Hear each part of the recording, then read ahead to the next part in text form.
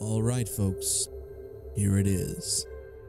This is our subcast, Casting Dread, the Penny Dreadful Show. The 8th episode and season finale of Penny Dreadful is entitled Guignol. It was written by John Logan and directed by James Hawes. And now it's time for a little story. We open to Vanessa and Sir Malcolm. The images that she saw were from the theater, and she believes Mina wants to be contacted. Dorian arrives asking Vanessa to lunch. She refuses. He tries again for dinner. She refuses and leaves, giving him the cold shoulder. At the Mariner's Inn, Ethan kneels and prays beside a frail, ill Brona. Outside, 2 American men are waiting for Ethan. One says to be patient, to enjoy the hunt. Sir Malcolm purchases an automatic pistol from a shop. As he leaves, he meets Madame Callie, whose real name is Evelyn Poole. Evelyn has read about him in the papers, and he is going on an expedition. She queries if he's seen much of Vanessa, to which he denies. Sir Malcolm hastes to leave, but she assures him that he shall see her again. Caliban has issues with the rigging at the theater. He is shunned by fellow actors, but Vincent passes it off as the others as prima donnas. In the basement, Maud visits him. She gives Caliban an orange and thanks him for the book. They speak of happiness, but he believes that is for others. She says he does not have to hide his face from her. Then as she leaves, she kisses him on the forehead. He is moved beyond words. Vanessa wants to know why Sir Malcolm didn't want her on the ship. He was trying to protect her. She doesn't believe that. Then he reveals to her it's true, he would sacrifice her to save Mina, and might even hope he gets the chance. Later, Caliban puts on makeup and visits Maud, offering her an orange.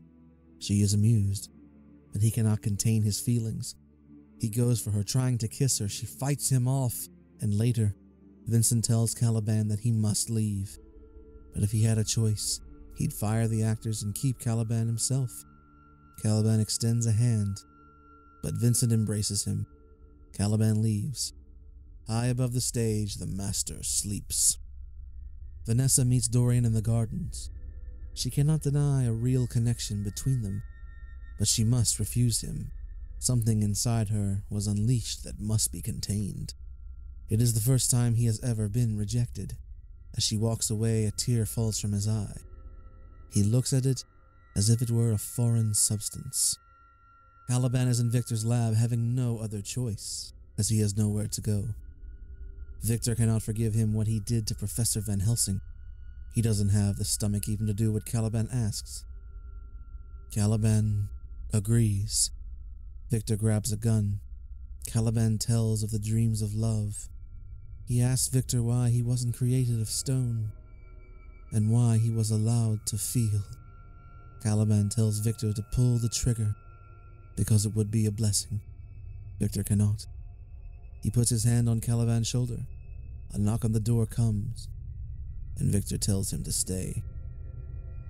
Ethan needs Victor. Brona is on her deathbed. It is at the point where Victor can only give her a sedative. He asks Ethan to go down the hall and fetch some water. Victor tells Brona that he believes in a place between life and death, but there is a price to live there. She wants it. She believes. Then Victor smothers her with a pillow. Ethan returns shortly after and weeps. Victor says not to worry, for he'll take care of the body. At the Mariner's Inn, Ethan is drinking. The 2 men following him introduce themselves as Mr. Roper and Mr. Kidd with the Pinkerton Agency. They are charged by Ethan's father to bring him home, forcefully if necessary. Then Ethan attacks them and leaves the bar. That night outside the Grand Guignol, Ethan meets Vanessa, Sir Malcolm, Benny, and Victor. Sir Malcolm says that Mina is his responsibility. They enter. They search among the seats, to no avail. They search along the stage. Sir Malcolm and Vanessa go above. They shine a light above near the rafters. The master, who opens his eyes. Ethan falls below the stage as vampires attack. Ethan fires his pistol as he is swarmed. Benny and Victor descend to help, Sir Malcolm fires at the master from above, but the creature is too quick. Below, Victor is overrun in Sembeni, and Victor cannot help. The master descends above in front of Vanessa. He pauses, ready to kill. Then Sir Malcolm drives a spike into his chest. He falls. The vampires are about to tear Ethan apart when Sir Malcolm descends on the stage and drives the spike deeper into the master's chest. The master falls still, and the vampires die on the spot. Someone calls out Vanessa's name. She turns. It is Mina. Vanessa rushes to her and embraces her. They gather round as Mina holds Vanessa. Then her eyes turn red and she holds Vanessa at bay. She tells them that they all have done well. Now that the master has his bride, they shall sire generations. She goes to bite Mina, but Sir Malcolm fires at her shoulder. On the ground, Mina says that she's Sir Malcolm's daughter as he stands over her, pistol pointed. Sir Malcolm says that he already has a daughter and fires a bullet into Mina. Later at the mansion, Vanessa and Sir Malcolm embrace in terrible tears. In Victor's library, he removes a sheet. Brona's body is still on the table. Caliban is stunned. Victor prepares to operate. In a bar, Ethan is alone, staring outside. Mr. Roper and Mr. Kidd have followed him. They surround Ethan, calling him a monkey. Ethan cannot hold his anger and says that he's not a monkey. Then he turns on them, his eyes and face beast-like, and tears them apart underneath the full moon. Vanessa is outside of a church and she finally walks in. She meets with the priest. She wants to be exorcised. He says it could take weeks or years. He also says that being touched by the devil is like being touched by the backhand of God. Before he continues, he must ask a question. Does Vanessa really want to be normal? And that's it, folks. That is Grand Guignol, the last episode of Season 1 for Penny Dreadful. I thought it was great. I thought that Brona's storyline had expired and they got rid of her. I think the shots are marvelous. Something's off about Mina. The timing of her in the framing of the story, it felt like a strange payoff in a way. But it is understood that they are setting up a larger scenario. Again, Dorian Gray seems like he should have more to do. Sembeni is actually evolving at this point as a character. The direction is amazing, the script is top-notch, and the performance is superior. So there are a lot of theories out there about Season 2. I'll go through a few of those theories right now with you. Brona is actually set up to be the, quote, Bride of Frankenstein, although Bride of Frankenstein isn't the proper term because she should be Caliban's bride. And is Caliban really going to be happy? If Brona indeed is resurrected, how's she going to feel about him? In the 1935 film Bride of Frankenstein, James Whale directed that one, and the bride was less than pleased when she saw Boris Karloff's creature. In the second season, Sembeni needs more to do. Sir Malcolm's not going to go on an expedition. He has his daughter and he has a family. Sembeni should figure into this in some way. And a lot is speculated about Sembeni's real past. When it comes to Victor himself, I thought the performance was outstanding. He has a lot to do. It seems that he finally broke. Even though that Van Helsing was murdered and Proteus was murdered, Victor is someone who needs family. He's a bit of the outsider. He doesn't live in Sir Malcolm's home. He's not romantically drawn to Vanessa, or at least thought to believe that. So he needs family. And the logical response is to Caliban, and that performance by Rory Kinnear as the creature, as Caliban. Absolutely outstanding. When it comes to Ethan, they've been dropping hints about the wolf inside Ethan all season long, and it's finally come to roost. He's a killer. He wakes up, he doesn't know where he is. There are going to be consequences for his actions. But who is his father? And why is he so hell-bent on Ethan returning? We can assume that Ethan killed in America. But what else is there? As for Sir Malcolm, he has a family, but he's lost a lot. What is his function now that Mina is gone? Is his function to be a father?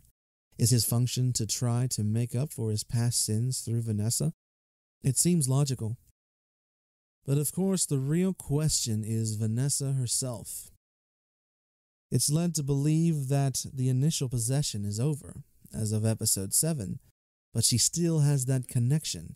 She was led to the Grand Guignol. So what does that mean? If Vanessa is indeed the devil's bride, why is she hesitating to be exorcised? Does she want this power? Does she want to give up this power? That is an interesting question the priest proposed.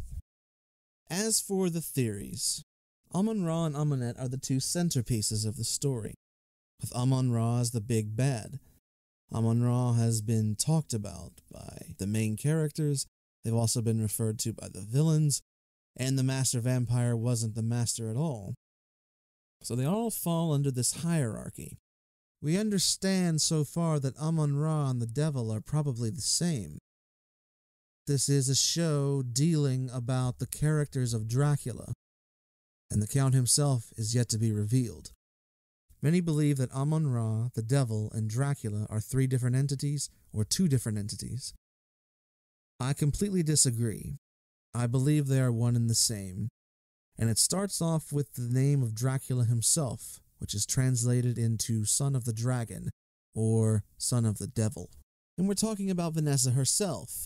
During one of her visions, she calls the entity inside her Prince of Darkness, which could be referring to the actual devil, and it's also a reference to the nod Dracula Prince of Darkness, thus strengthening the devil-Dracula tie. If you remember Fenton, he talks about Mother, and Fenton is an obvious nod to Renfield. The Master has Egyptian tattoos on his chest, and he is a vampire. And all the evidence presented to you previously shows that these 3 beings are actually one and the same. So let's start about Dracula. Where is he? It's been proposed by some that Dracula is already in the story and he has already been seen.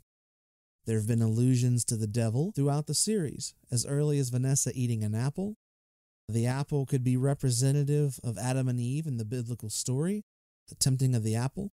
It also has a reference to bats. Fright Night was a film that equated apples and bats, as bats needing the fruit. Theories. Dracula is actually Ethan's father. John Logan describes Ethan's father as a monstrous man who treated his son brutally. However, this monstrous man is in the United States, and he's not yet appeared.